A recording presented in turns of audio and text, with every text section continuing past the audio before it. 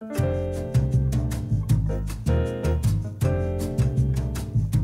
back to the rig review, and today we're going to take a look at the Jadd rig. Jadd? Yes, Jadd. That is Long Winter Studio. You can see here the list of characters is this character. And if you go to the Long Winter Studio, just check out the characters tab. Will get you here, and you will see a bunch of the characters. And I'm going to go through this one right here, and later on this one as well in upcoming weeks. They have a bunch of cool characters.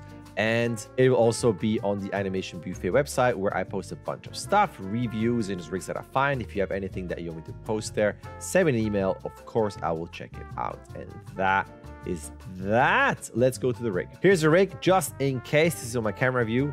Just in case you don't have that. I usually have NURBS curves on and only the polys. And if that's what you have, this is what happens. Then you have to make sure there are a couple of things activated. First of all, you have to go into controllers. That's when you get to see all of the controllers. The other thing too is that I had this reference. So when you load it in, it comes with reference, but it had actual turntable animation on it.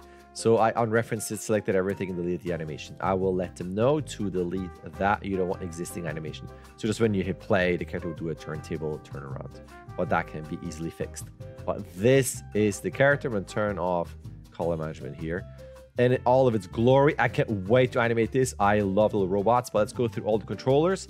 At the edge, you got the main one. Let's go to the attributes. There's nothing here, but you cannot scale. So the scale is not on this controller.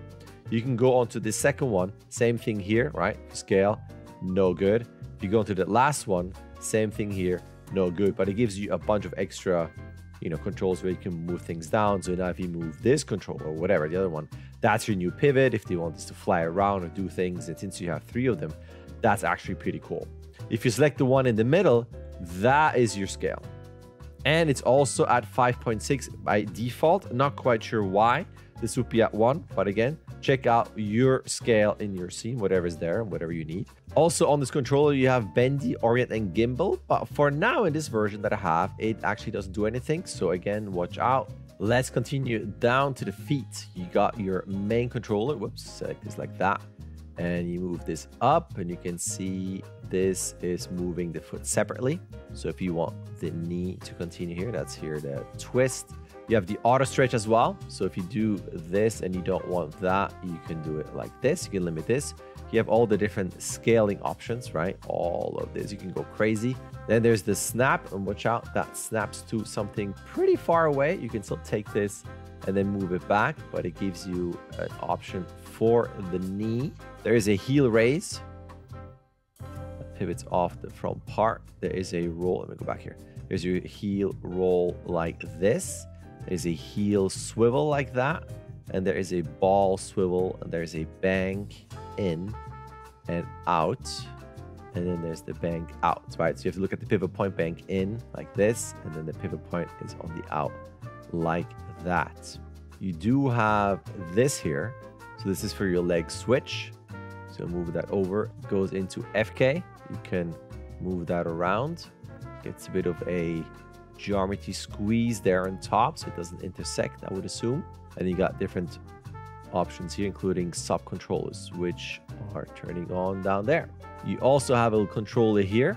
That's for your foot roll like this. You also have this one here just for that, and all those little bits and pieces. And this is just to have the IK version of the toe as well. Of course, this is on both sides. Let's go up to the hips here. You have a little one in here. You can see this in here.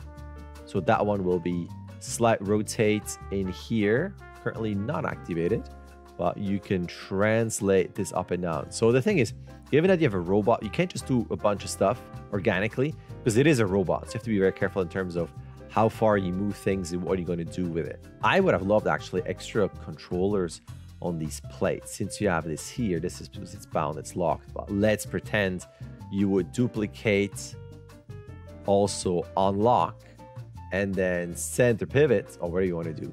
You can take this out. Obviously, this is a duplicate, right? So I can hide this. That's what you have underneath. But it would be cool to have that and extra controllers for all those little extra bits and pieces. So like stuff on the back here. I would love to get super detailed on that. Let's continue here. You have that big box here. Actually, let me reference the geometry. The big box, you have that for your spine bottom, as it says here. There is a scale switch on and off. And if you translate it, you have that with a little bit of a pull there, which is kind of fun. You can see that kind of stretches the geometry, but it gives you some leeway, which is cool. Then we have multiple bigger controllers on the outside. So this is your flex cog, as it says here. This is for the root, right? Moves the whole thing, including the feet. Then you can go inside. There are a bunch, but it seems like it's just one. Yes, this is your spine. So you take this, and this is your classic, what I would call the root, where it moves everything except the feet. And you can see there's some stretch in there as well. And then if you go inside, you have that one separately. That's the spine sub. So you have a secondary control right there. You can continue to go in. You have this one here. This is the spine adjust. It's for all of this here. Can you scale? Just checking. Can you scale? It's in the channel here. Yep. Does it scale the backside? Oh, cool. Like that. Yeah. And of course, you can rotate and do a bunch of stuff. And then, like I said, you got that spine bottom that will do this, which also goes up. So you can see the different spine options. Whoops, I selected, I think, multiple things here. There you go. So you have that to move it like this, the spine middle. And then you have the top part to move just this. And again, you translate out. You can move things out a little bit if you want.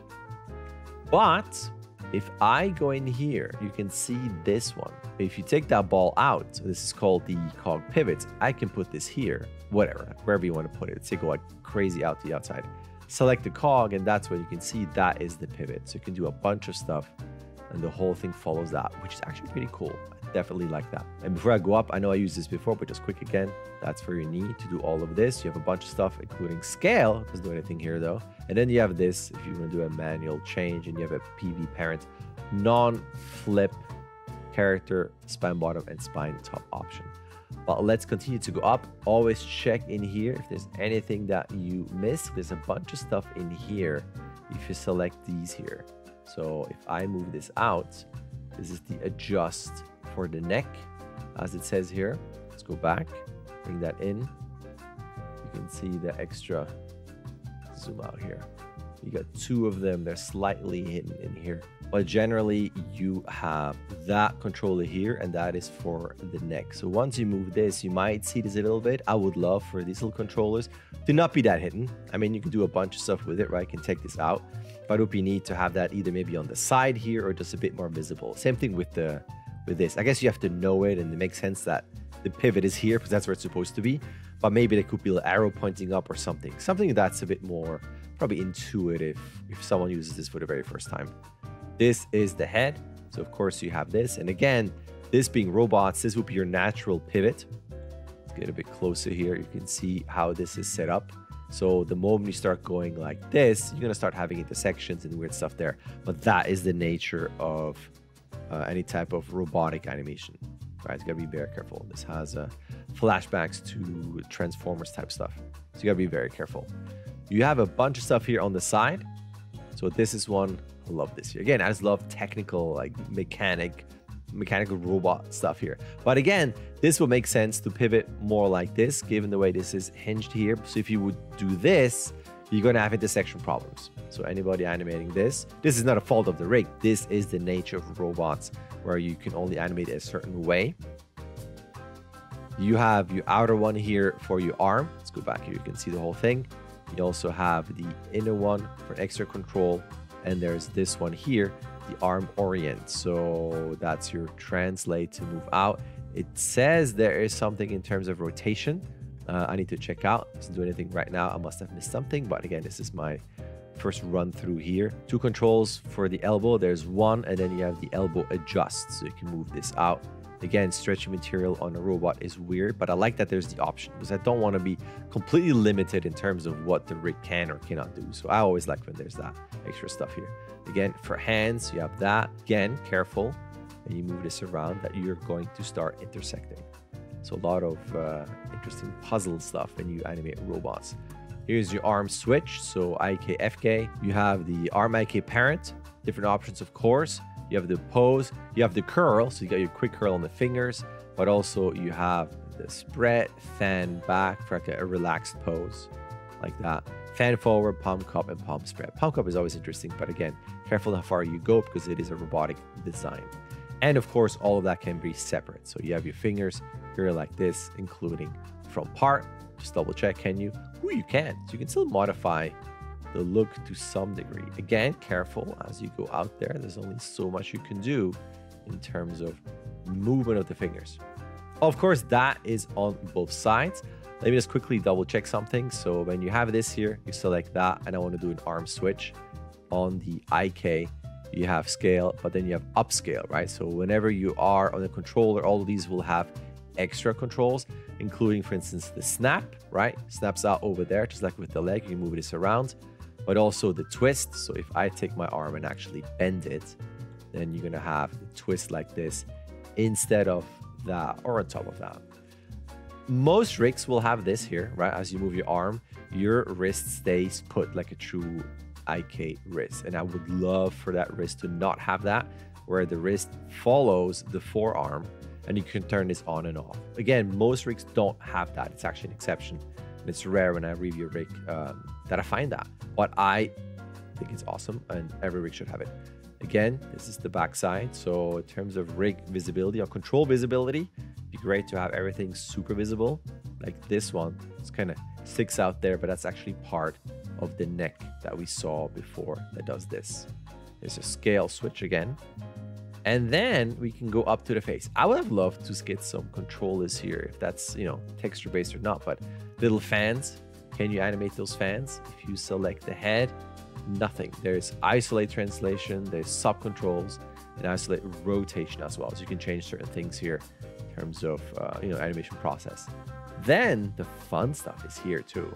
You can move this here and you can see how it looks like it pops from, screen, LED screen or opening to opening. I think that's super cool. That's going to be super fun. You can translate like this. You can see this here. You can translate left and right here. That's your up and down. You have a smile to some degree. So watch out. If you go down, it's going to go through a little bit. Again, that's all normal. You can bring this back. You can also go into a frown if you want. Set this back to 0. There's a mouth line, right? So you have the line and you have a circle like this. And with the O shape, then you can change into that. So if you go back to a line, and actually undo too much here, but the O shape will do nothing when it's not changed through there, just as a heads up. Then you have the eyes. So here's the bigger controller. You can move everything around here. Right, you can have different shapes there. Scale, no scale, of course not, but you got translates here and there. Then you have this here, and this is going to be for your eyes opening and closing. So you bring this all the way up, and then you're going to bring this all the way down. That's your lids closed. I can bring this a bit lower with the main controller, then you can have something like that. Do they completely disappear? No. It would be great if you had an option. So you can see this here. This is your translate on the big one, and on the small, that's all you have to open. But it would be cool to get something where you can fully disappear or have the eye dots disappear. I think that'd be kind of neat because it is a robotic design, right? And then that's where the head is going to look, and that's what your eyes are doing. You're going to animate those eyes separately. It would be kind of cool to get a box to move both eyes together as one, to not have it separate. So I would have loved to see an eye box here. I know this is not your traditional eye setup, again, given the robotic design and the display, but sometimes it would just be good for a quick block to take these and then be able to animate them both as one. Or you can easily have create locator, right? Bring your locator here, and then you just select this. You can do your parent constraint or whatever it is, right? It's an X and Y. So you're going to change your options in here. It's going to be just X and Y. And I'm going to take the locator, which I should see, select this and do the same thing. Now, when you select this, you can move this around. But it will now select both eyes, and you can create kind of your own rig add-on if you really need to. But it would be cool to have this all in one. And that's pretty much it. I love it. I love that it's just a cute design. I love the proportions. And I love dealing with, again, the limitations of what a rig can do in terms of the robotic design, right? You do something like this and you start breaking things and moving things around, it's going to intersect. You can see this here with this, this construction there. I actually love this. I know it sounds like a pain, and why would you animate like this? But it gives you, I love having to animate within limitations like that. I think that's super fun. Let me take a look, do a little quick jump or something to see how fast that rig will perform on my machine. Well, I am done with the jump, but guess what? Maya crashed. So I reloaded it. This is with that built-in turntable. I am gonna say this is the trust me bro thing. It was actually super smooth jumping, but I am in a foul mood after Maya crashed. It had all of it was a side jump. It was like this with all the little pieces rattling. It was super sweet, and the crash data is not there. There's no Maya scene to recover. So thank you, Maya, as always, for being so reliably horrible. Thank you so much. What I noticed though in the animation was that when you select these together and you do this, they're not moving, one up, one up. They go like this, as opposed to like this, where they both go up like that. So stuff like that, I would love to have fixed on the Maya scene. So something like this is great, but it should be across the board, so you don't have this happening, just because I select things a lot left and right and just do a quick blocking and then I offset. So that is not the sweetest option. Other than that, it was really cool. And again, this is a trust me bro thing. It's very smooth on my machine with these current specs. So I'm gonna leave it at that. I'm really not in the mood of reanimating this. I literally spent like 45 minutes. I got way too much into it, into all the clackety pieces, and I did the whole thing of taking this apart and doing all kinds of clanky, overlappy stuff. It was fairly sweet. I'm gonna leave it at that. So I still highly recommend this rig. The Maya headaches are always the same. But that is that. If you found this helpful, let me know. Anything in the comments that you want to know. I'm going to go through more of these. This is reloaded here, so let me make this a bit smaller. There are still a bunch of rigs that I haven't looked at yet that I want to. And yeah, leave it at that. Thank you so much. If you like this and you don't want to miss anything, of course, subscribe. That's the usual pitch on YouTube. Thank you for watching, and I will see you in my next upload, which hopefully doesn't crash.